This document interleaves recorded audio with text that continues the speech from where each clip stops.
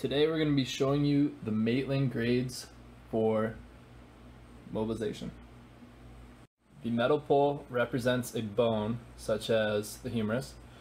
The orange sponge represents the joint capsule, and the yellow sponge represents connective tissue surrounding the joint capsule.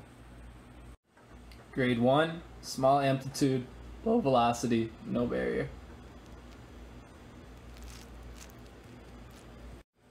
Grade 2, large amplitude, low velocity, no barrier.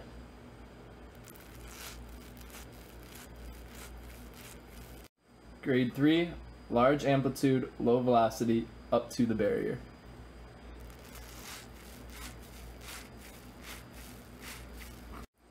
Grade 4, small amplitude, low velocity, at the barrier.